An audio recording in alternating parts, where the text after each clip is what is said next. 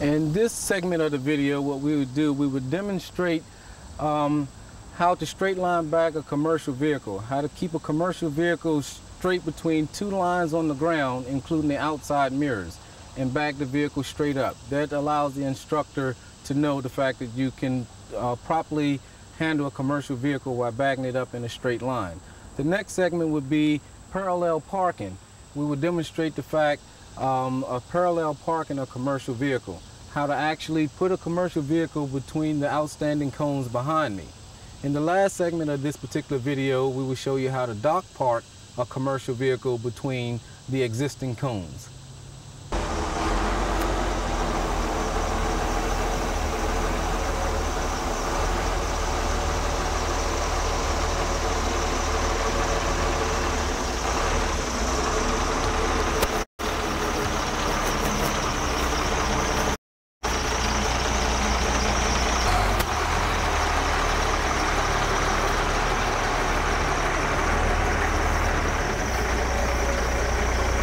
We're going to demonstrate the fact that we could back a commercial vehicle up into a straight line. What we do, we focus on the two cracks on the ground itself, and what we're going to do, we're going to back this vehicle up slowly and making sure we keep the entire vehicle, including the outside mirrors, in between the two cracks on the ground itself.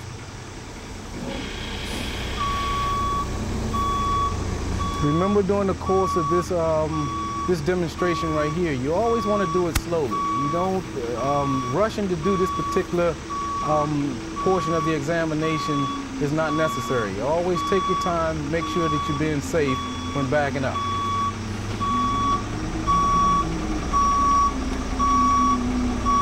Once again, the instructor are looking for the fact that you can keep the entire vehicle in between the cracks in the ground and making sure that you're focusing on the rear of the vehicle.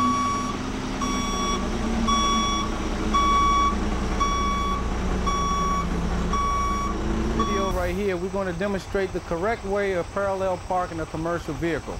The very first thing you want to do, you want to get your vehicle about 2.5 feet from the front cone itself. Measure out about 2.5 feet. The next thing you want to do, you want to have this vehicle back up to the front cone. He's going to stop his rear wheel at the front cone. As he's backing up pretty much in a straight line, keeping his distance from the front cone. As he gets to the front cone, he line the rear wheel up with the front cone. You want to come to a complete stop. Once you come to a complete stop, the next thing he's going to do, he's going to turn his wheel all the way to the right. Turn the front wheel all the way to the right.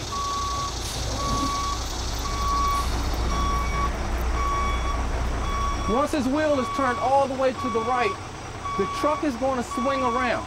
And as the truck swings around, what he's trying to do, he's trying to get the driver's side mirror lined up with this cone right here.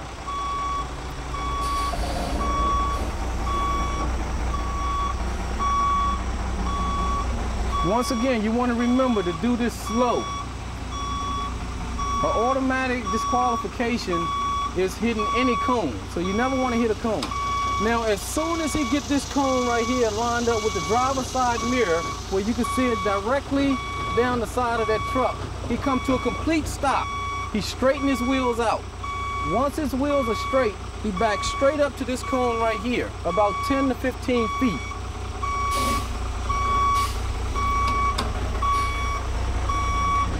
Now, what he's trying to do, he's trying to position the vehicle so he can look out the front window and see the front cone.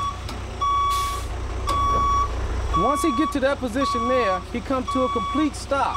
Now, if he look out the front window, he should be able to see the front cone on the right-hand side, right there. You want to see that at a slight angle, which he can do so. At that point, what he do, he turn the wheel all the way to the left. Then he's going to come back. As he come back, the front end is going to swing around. He come back, he loses sight of this cone here, he automatically picks up the middle cone. Once he get in that position there, he comes to a complete stop. turn the wheel all the way to the right. When he turned the wheel all the way to the right, he's going to take a complete pull up. And what he's pulling up to, he want to pull up to this cone here. He want to pull up to the far cone.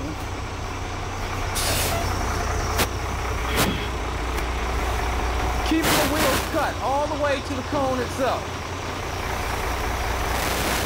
Without hitting the cone, he comes to a complete stop. He's going to turn his wheel all the way back to the right.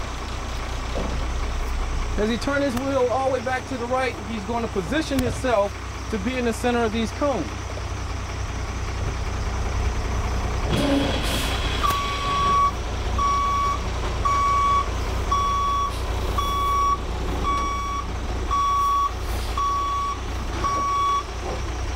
Then once he gets to that point there, you want to come to a complete stop, set his parking brake, and you want to come within about 18 inches of this rear cone here without actually hitting the cone itself.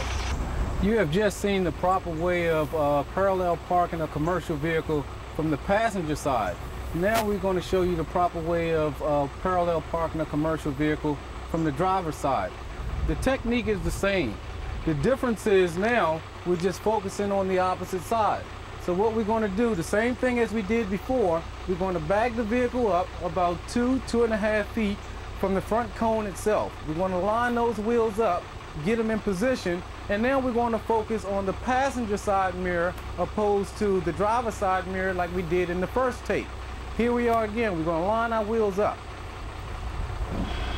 As he backed the vehicle up, we're going to stop him so his rear wheels are lined up with the front cone about 2.5 feet from the front cone itself. Once he gets in this position, we're going to come to a complete stop.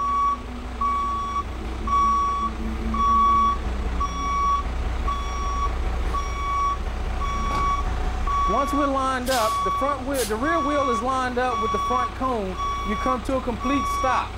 And what we're going to do after that, he's going to turn his wheel all the way to the left-hand side. Now what he's going to do now, he's going to get the passenger side mirror lined up with the inside cone, which is right here. As he comes back, the vehicle turns around. What he's trying to capture, he's trying to get the passenger side mirror lined up with this inside cone. As soon as he sees this cone here, he comes to a stop. Once he comes to a stop, you can look down the side of this truck right here and see this cone and that mirror right there, which is exactly where you want to be. After he gets in this position here, the very next thing he needs to do, he's going to straighten the front wheels out. He want to get the wheels straight.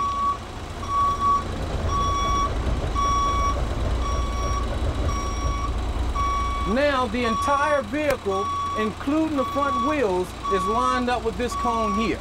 The next thing we're going to do, we're going to back this vehicle straight up to this cone here.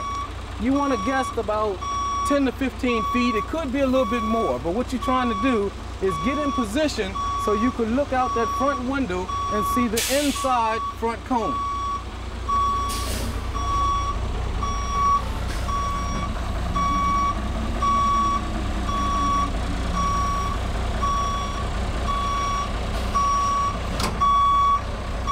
Once again, the entire vehicle, including the mirror, is lined up with this front cone here. Now, if we go around to the front side here, where the driver can look out of his window and see this front cone right here. Once he's lined up there, then he's automatically clearing this cone here. So he can go ahead and make his cut. He can go ahead and turn his wheels. And you want to turn the wheel as far as they can go to the right-hand side, okay? Once the vehicle is back in reverse, once he's in that position there and his wheels are turned all the way to the right, he's still got focus on this cone here where he could actually see this cone out of the rear view mirror. Now, as he started to come back, he's going to lose focus of this cone here. It's going to go out of his sight. He would then pick up the middle cone. He would look at this cone right here out of his mirror here. So as the wheels are turned, and he's coming back.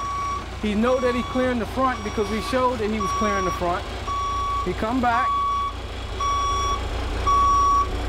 At that point, he want to stop right there. He want to stop within about 2 feet from the rear cone itself. Stop there. Once he's in position right there, the next thing he do, now that he's halfway inside the parking space, what he do, he's going to turn his wheels all the way to the left. He's going to turn the wheel all the way. You don't want any play in the steering wheel. You want it locked tight to the left. He's going to pull up and approach this cone here. As he pull up and approach this cone here, he's straightening the vehicle out.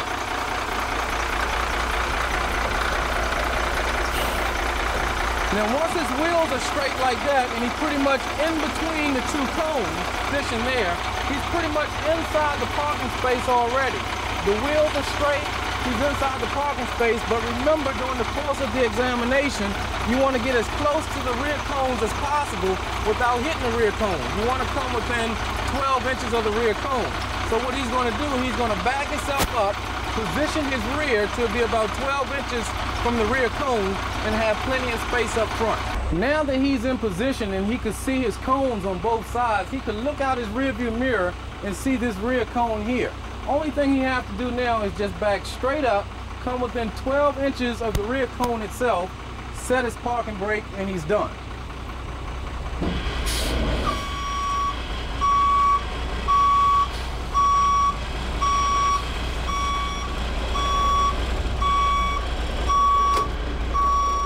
He stopped right there. Proper procedure for exiting a parking space. Remember, exiting a parking space is just as important as entering a parking space. You're not allowed to hit a cone coming in a parking space or leaving out of a parking space. Now what you want to do is, first of all, now that your vehicle is in position to exit the parking space, you want to make sure you're clearing the cones. The first thing you want to do, remember you got 12 inches in the rear. So you don't have a lot of space to work with in the rear. So you just want to back up just a little bit, and then turn your wheels all the way to the right towards this front cone here.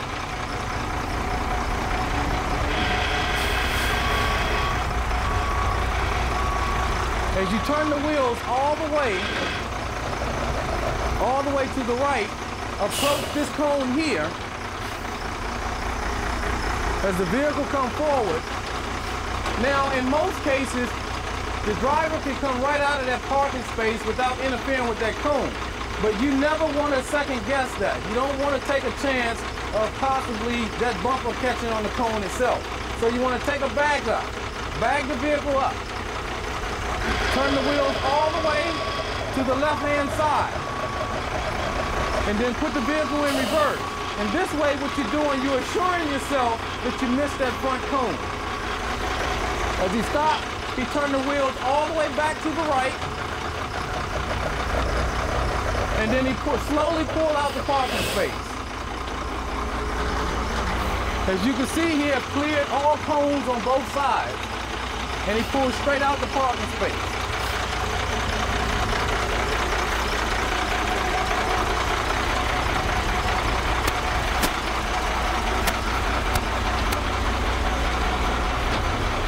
Set your parking brake, hit your horn. Once you set your parking brake and hit your horn, that indicates the fact you're telling the instructor that you have completed your examination. You have properly identified the way of parallel parking a vehicle as well as exiting the vehicle. The next thing we need to do is show you how to dock park a vehicle. To demonstrate the proper procedure of dock parking. For this particular segment here, we're going to use my assistant, Jack Kalinsky over there.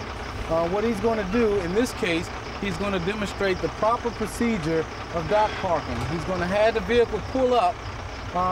Once again, you want to stay within 2.5 feet from the front of the vehicle. You want to line that nose up with the center cone.